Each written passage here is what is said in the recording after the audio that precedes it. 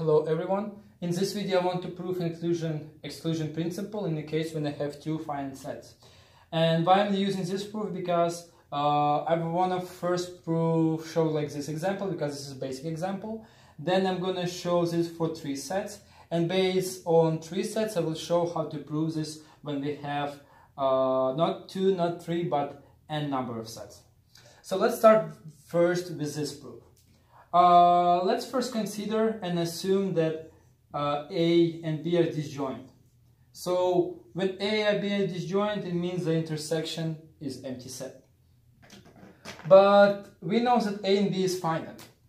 So let's assume that cardinality of A is n and cardinality of B is k, where n and k are natural numbers.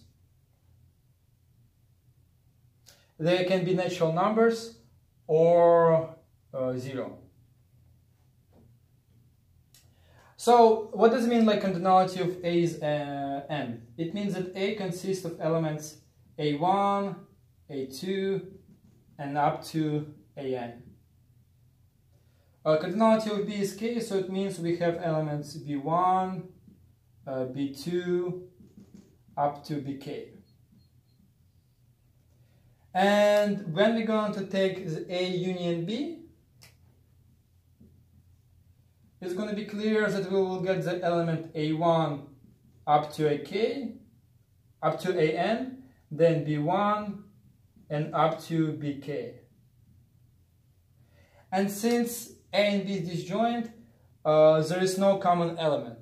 So, and then by definition of cardinality, if you will consider A union B, you can count that you're gonna have exactly like n plus k element, because we're gonna have n distinct A's and k distinct B's. So it equals n plus k.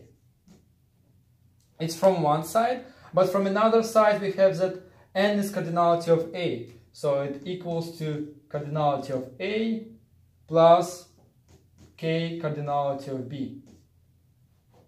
Yeah, so when A and B is disjoint, what we get?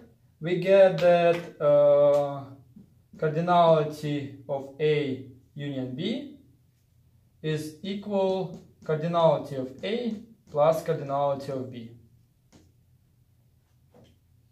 Okay, so step one, we prove this formula. Why? Because when A and intersection B is empty set, we know the cardinality of empty set is 0, so we got exactly this formula.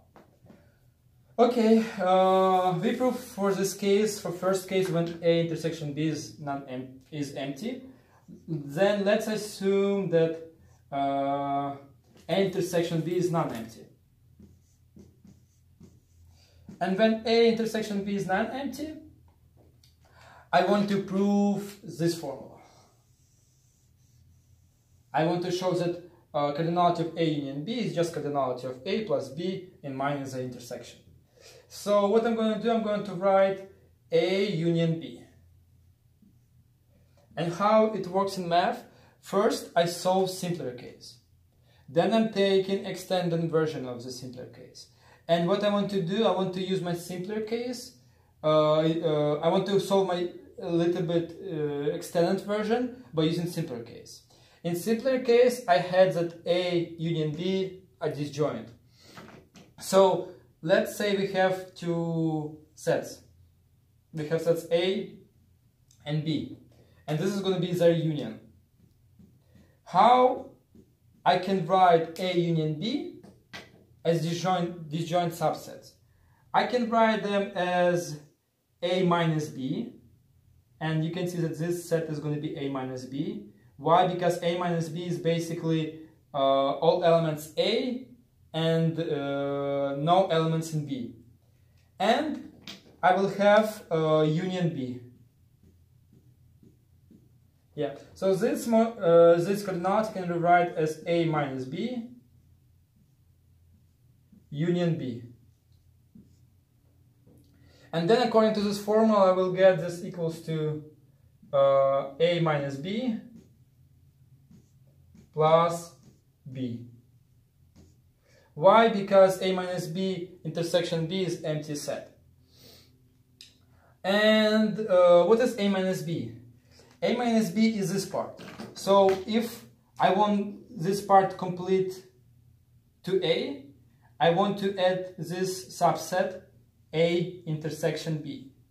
So what I'm going to do, I'm going to have A minus B plus A intersection B. And since I add this number, I'm going to subtract this number, A intersection B plus B. And then this set, again, by this formula, is going to be just cardinality of A. I will have plus cardinality of B and minus A intersection B. Yeah? So you can see I start with A union B and I end up with cardinality of A plus cardinality of B minus the intersection. And we are done.